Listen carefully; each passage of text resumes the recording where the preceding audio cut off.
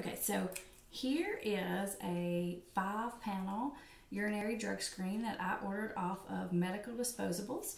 This one tests for opiates, methamphetamine, cocaine, marijuana, and amphetamines. And these little windows here will tell you, there'll be a little abbreviation in here. I know you can't see it on the video, but you will when you order it, what drug it's actually looking for in each of these windows. And then down here you have these 5 little dipsticks. The ones I order come with this little cup. They have a little thermometer on them. You want to make sure that the urine is body temperature.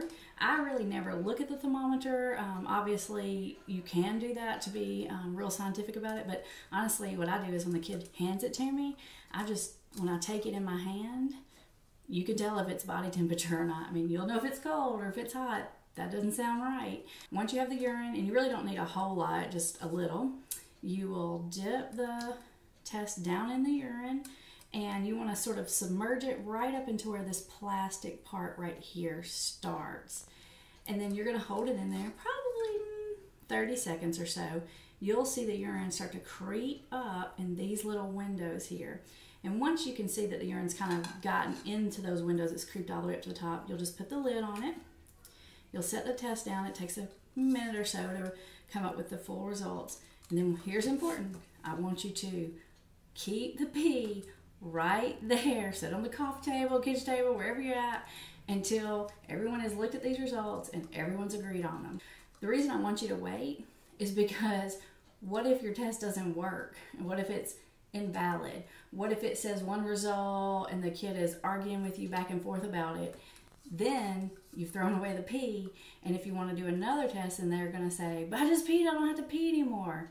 And now they've bought themselves a lot of times, and most of the time if there's a discrepancy, the reason is going to be because the test says positive and the kid's saying, no, I didn't, I swear, and they're doing the song and dance. I'm going to give you the amber version of how to read this test. There are official instructions which I want you to read.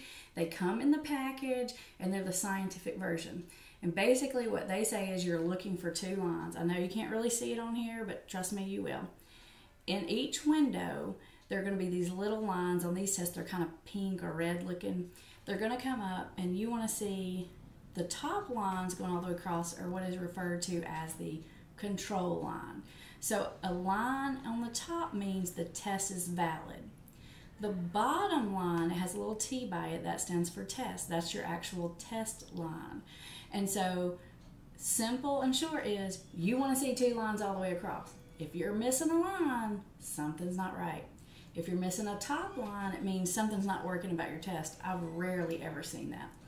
If you're missing a bottom line, that means they're positive for that substance. Now, I'm going to tell you, if you're new to this, the first thing you're going to do is you're going to freak out because some of the lines are going to be darker than others. This is not that sophisticated of a test. This is a like $2 or $3 test. So you're not looking at a test that has the capability of saying, ooh, they're real clean, or they're sort of clean, or they're like really dirty or whatever. If you give your kid this test and it says they're positive for something, and they start throwing a fit on you and they say, no way, not possible, I haven't used, that's ridiculous. Here's what I want you to do. You're not power struggling. You're an ally to your kid. You're not trying to catch them. You say, you know what? These are really cheap tests. They're like plastic. This could totally be wrong. Let me get another one. And you just walk into the little closet or bathroom, wherever you keep them, and you pull another one right out of there. You say, let's do another one. And then you do the same procedure because you've kept your pee because you're smart. And you're ahead of the game. You're 3 steps ahead now. So those are just a few of the little tricks. There's a bunch more, and I go into a lot more sort of specific details in the outline below. So I hope this is helpful.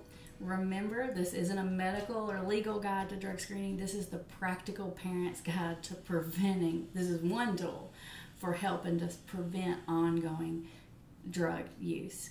Alcohol, now that's a whole different story, and we'll leave that for a later date. Good luck.